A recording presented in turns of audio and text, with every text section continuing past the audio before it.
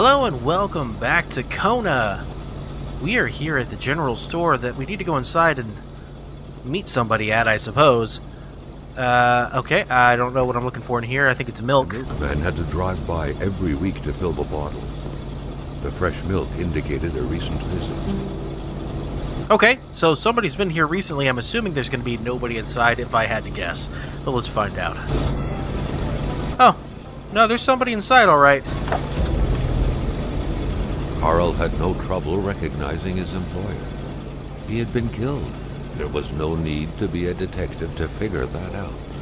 But only a detective could have noticed that the killer had to have been very close, that the fatal blow had been given before the victim even realized. And there's a single bloody handprint just on his chest. Yeah, let's take a picture of this. I think that's important.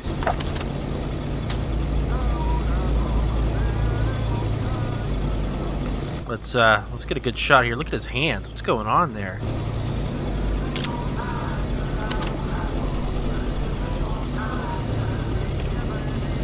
Yep, I'm gonna keep that one. Oh, I'm a photographer now, am I? Okay, well that's kind of interesting that I can do some of that stuff. Let's put our... How do I take the camera out? Is it... No, I don't know how to do it. I have no idea how to do it. Equipment. That's how we would do it, and then we pull out the camera that way.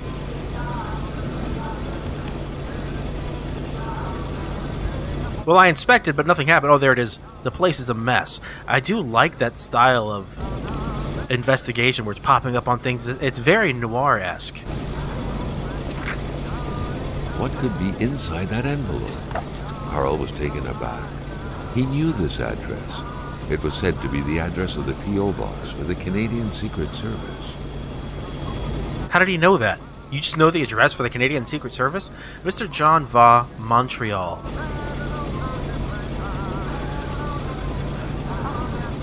But it seems like there's, we can't actually see what's inside. It's been ripped out. Can I inspect him further? Carl felt a chill down his spine and had a terrifying realization. If Hamilton was dead, then who was going to pay him? Wow. Really? That's what you're worried about? Okay. Well, can I put this camera away? I don't think I need it for anything right now.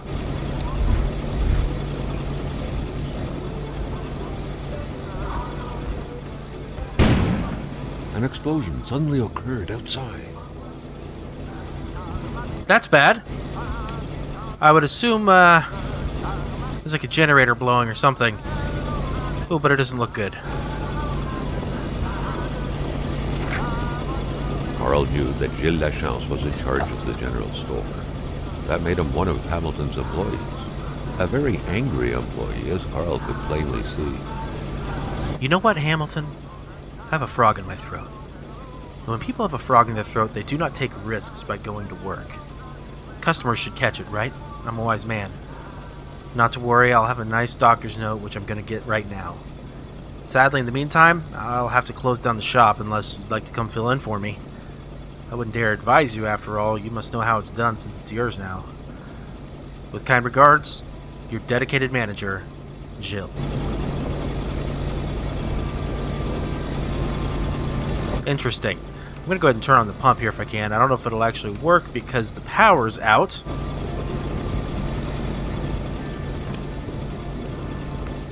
And now I can't see to pick up anything. It's just indicated at the top left there. So I've got no choice. I've got to go outside. A radiator without power is as good as a wood stove without logs. Alright, let's go see what that explosion was.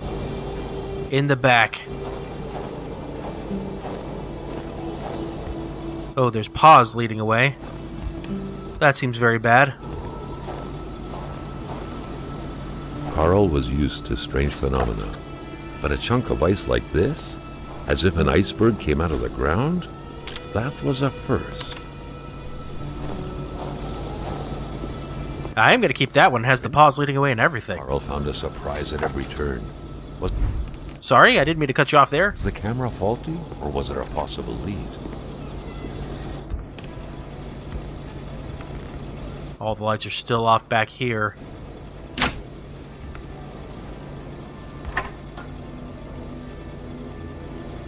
The note explained that the garage and the store couldn't be supplied with electricity at the same time. Oh. So the garage maybe currently has power? The note explained that the garage and the store couldn't be supplied with electricity at the same time. Great. So we're going to have to go make sure that the generator is off over here at the garage. I don't really want to be out here. Oh god, there's more paths leading that way. And they just suddenly stop right here. Why?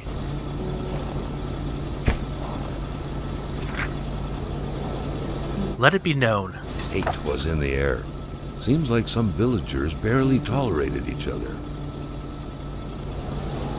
Let it be known you're nothing more than a brigand. A robber, a garage hoarder, a viper, a leech, a monster. You're holding a knife at my throat. Too bad for me, but never finished. Interesting. It's getting a little cold out here. We should probably get inside very soon if we can. I don't see any paws here, but there's definitely animals out there. Shit. I need a key.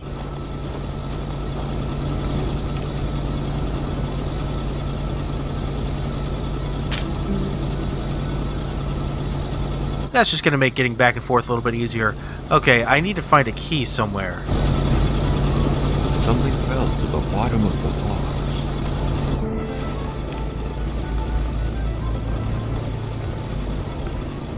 And the key has to be in here, right? I would imagine by the desk somewhere. Is it in the register, maybe? There's the garage key.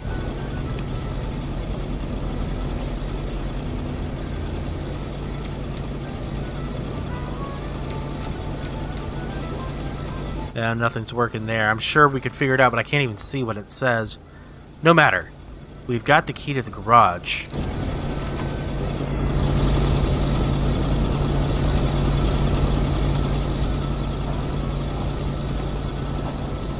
Oh, sorry. The garage entrance is actually on this side. I forgot. I was going to walk all the way around and not realize it. And none of you were going to tell me, were you? Closing that behind me. Don't really want to get run into by any animals here. There's nothing in the car. Staring intently at the controls won't be enough to make that lift budge. The poor thing was out of power. Oh boy, we're going to have to look through all these drawers full of tools. Oh, there's something. Got some pliers. And some hardware. Okay, well we got a few things. I don't know how long this battery lasts, or if it lasts forever. At least we know it's fragile. Yeah, we figured that part out.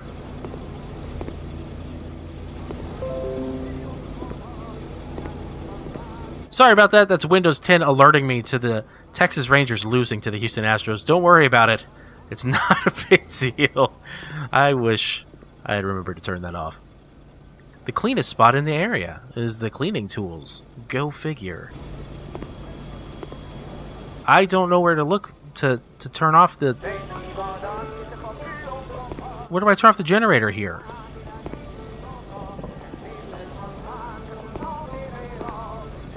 Staring intently at the controls won't be enough to make that lift budge. The poor thing was out of power. Alright, well that didn't work out for me. Surely somewhere I can turn off the power here to the garage. I just don't know how to do it. Well, here's the generator. Maybe we can mess with that.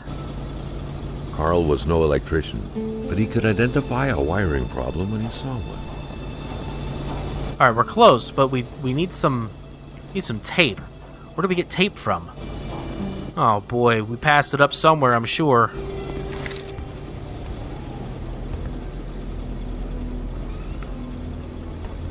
The general store also serves as a post office for the locals. That makes sense. Got some fire starters here.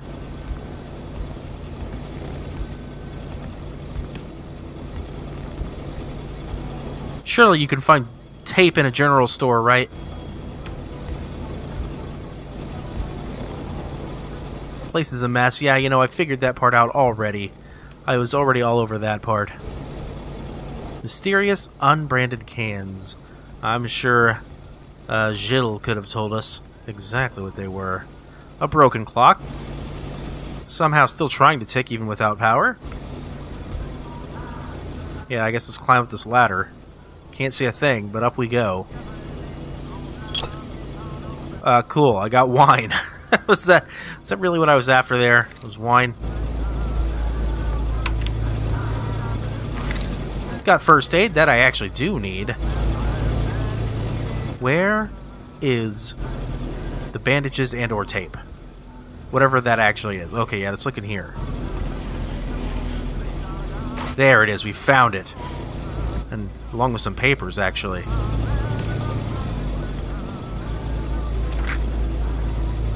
According to that log, it seemed like the whole village owed some money to the general store. Carl was far more interested in the bunch of nearby addresses he had just gotten his hands on, though. Okay, I don't know what I can do with all that, but very cool, I guess. Alright, let's go fix this generator, please. Oh, Apple Jacks. Apple Jacques. Excellent. I love it.